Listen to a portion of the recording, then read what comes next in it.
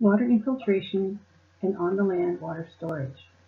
My name is Jo-Anne Harbinson, Manager Water Resources and Stewardship Services for Saugeen Valley Conservation.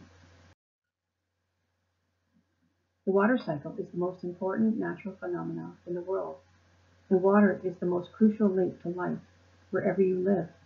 What happens upstream will most likely impact someone downstream. Imagine a world with no grass, no trees, only pavement, concrete, and buildings. Hardening of surfaces increases runoff over the landscape. Where will the water go? We need water to seep into the ground, infiltrate into the grass, the soil, feed our wetlands, upwell into our streams, and reach our groundwater aquifers. We need to allow water to be stored in wetlands and other water storage features, creating sponge areas to treat and slowly release the water. This water sustains our ecosystems. Infiltration is an important component of natural water cycle.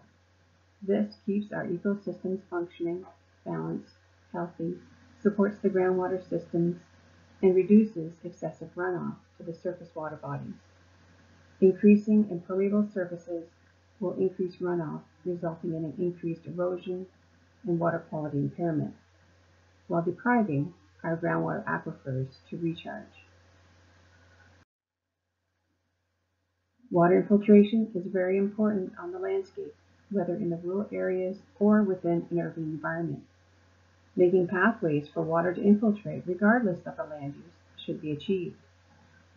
Problems arise, such as an increase in flooding, erosion, and degrading water quality as water volumes increase and the speed of runoff increase in flow paths.